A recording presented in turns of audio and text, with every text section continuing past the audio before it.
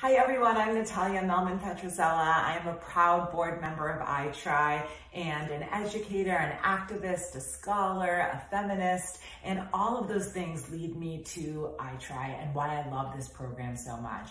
I first heard of iTry when I was living out on the East End in Springs, and people told me, you have to know this organization. They inspire and empower young women, yes, to do this physical feat of a triathlon, but it's so much more than that. It's using physical exertion and group exercise in order to inspire them to do better and more things in every aspect of their life. That exactly hit home for me of why I think fitness is so important. Not only for burning calories or looking a certain way or even for physical health, but because using your body is so important to activate your full potential as a person.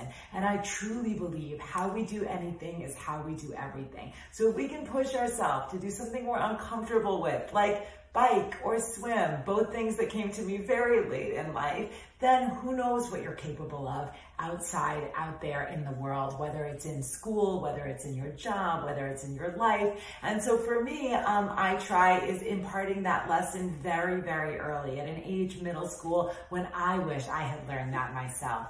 Right now, it's really hard to be active in groups because we're in coronavirus times. It's hard for me too. So what I encourage all the young girls out there to do is to remember that no opportunity is too small to try something new, get out of your comfort zone. Maybe it's doing a little video online, maybe it's reaching out to a friend, but those small acts of betterment, physical or otherwise, are really what get you to the next level in so many ways.